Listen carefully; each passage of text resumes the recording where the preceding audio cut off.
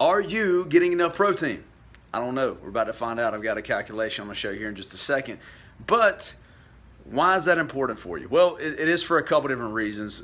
Really too many to list, but the main thing that you want to know is that protein is there to repair your muscle cells. A lot of people think when they're working out that they're actually building muscle. You're actually tearing the muscle down. That's why it hurts so bad when you're doing it. You're tearing the muscle tissue up.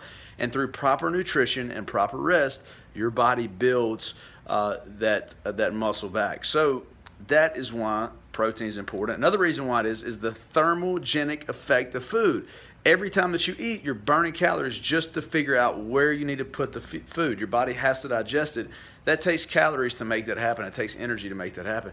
So protein has the highest thermal effect of food. So that's why you hear a lot of diet plans say, up your protein, because of that reason right there. Just by doing that, you're going to burn more calories throughout the day.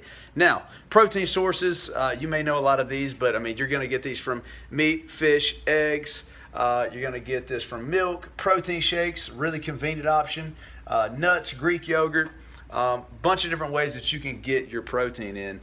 But here's how you can make sure that you're getting enough. You take your body weight, so let's say that's 185 pounds, you divide that by 2.2, and you take that number and you multiply it times 1.0 for my ladies and 1.2 for my guys, and then you're going to come up with your answer of if you're getting enough protein. Now, if you're trying to gain weight or gain a bunch of muscle, you may want to up that level another 25 grams from whatever calculation you get.